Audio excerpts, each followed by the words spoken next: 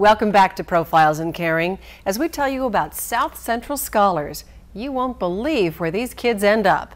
Doug Jardine concludes the story now from Los Angeles. Where am I without Central scholars? Probably in a darker place, honestly. I didn't realize it when I was growing up in South Central. I didn't realize that there was a perception about kids from South Central. And then when I got to high school, I was like, oh, you know, kids kept asking me, if I go to your house, will I get shot? And I was like, are you crazy? That's a ridiculous question to ask me. And when I realized that that perception existed, I knew I wanted to fight against it. After high school, I just came here to the University of Southern California.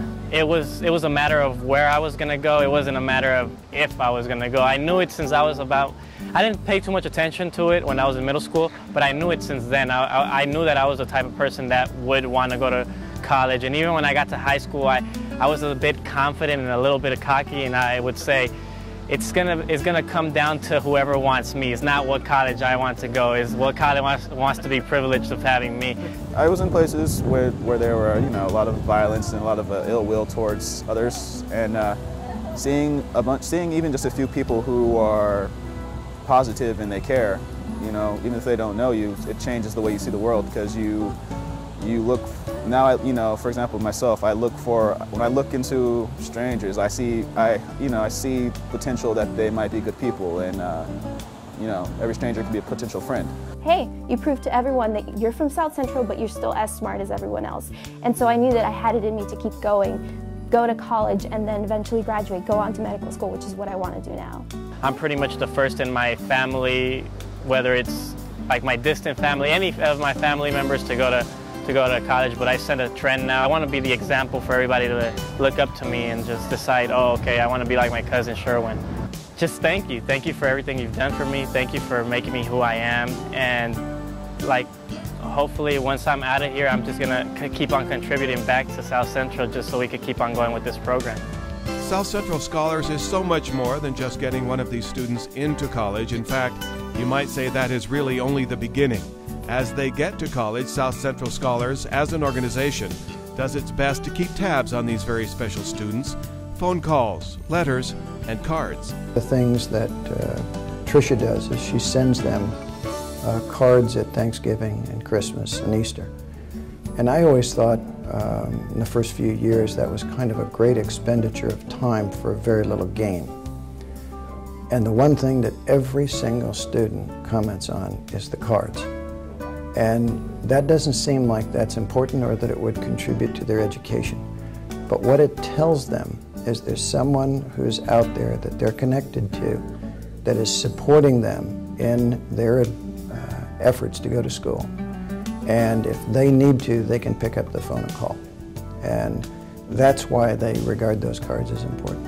And the organization goes a step further in helping the kids to cope in school in this university setting, many times establishing support groups very far away from home, because South Central Scholars has students right now in Yale, Princeton, Duke, George Washington, Cal, USC, UCLA, and dozens of other top-ranked United States universities.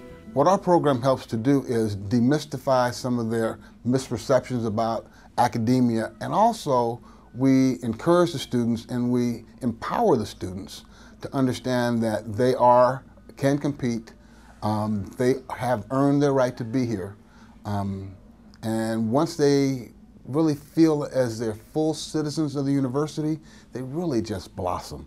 They really blossom. In addition to that, we encourage students to not feel stigmatized because they came from these particular neighborhoods. In fact, to focus some of their research or some of the inquiries and some of the coursework they do to address the questions that they brought with them from their communities. And come back to the community and say, hey, look, here am I.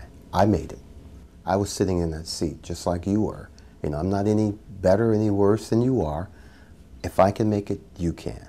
And what better role model than their fellow classmates? I mean, I can talk to them until I'm blue in the face. You know, it's tough for me to get blue in the face, but and they may not listen to me as much as they would listen to their fellow peers. I worked closely with the Black Parent Organization back when I was at school, so they invited me to come back. And I went back and they were like, oh, we have our Yale student here. Right now I have a younger sister, and I know she's going to live in South Central too, like I did. And I want her to be able to have the experiences and the opportunities that I've had. But not only her little friends too. And one of the reasons why I want to go on to medical school, after going to medical school, I want to go back to the community and be a physician in that type of setting. And for the Londons, the founders of South Central Scholars, it goes much beyond their initial and continued financial commitment. They currently have another student living with them, and hopes for her are very high. We have one student in particular who is homeless, who had always lived her entire life in homeless shelters. We took her home with us, and she lives with us today. She's in high school, and she's been accepted into Amherst, Dartmouth, Harvard, Williams, Bryn Mawr, Vassar, most of the major Ivy League schools. But what separates many of the scholars from students outside of the program is our drive.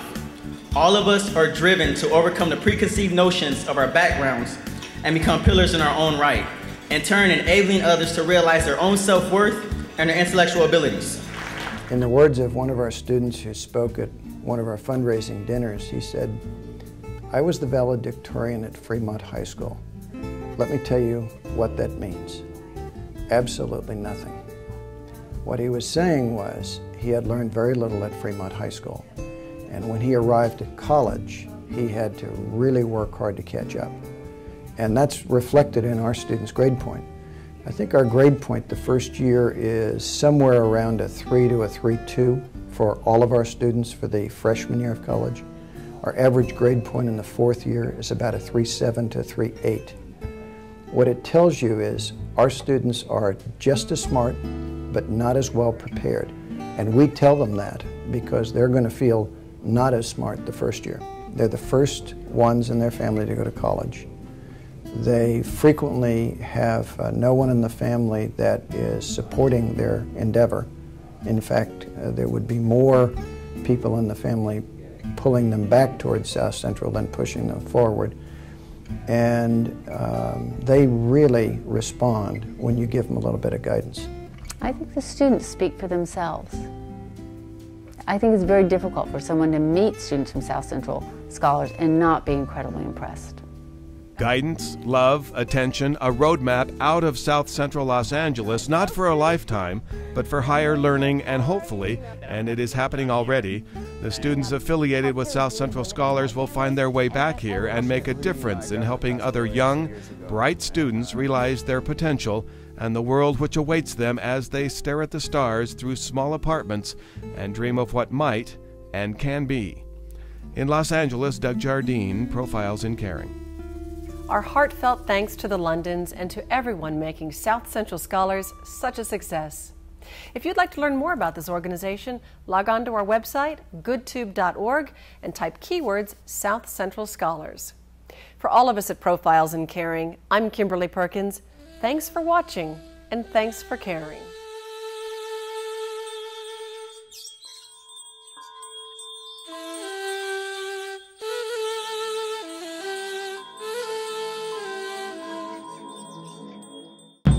GoodTube, a website devoted to videos on good people, good works, and good news about the nonprofit world.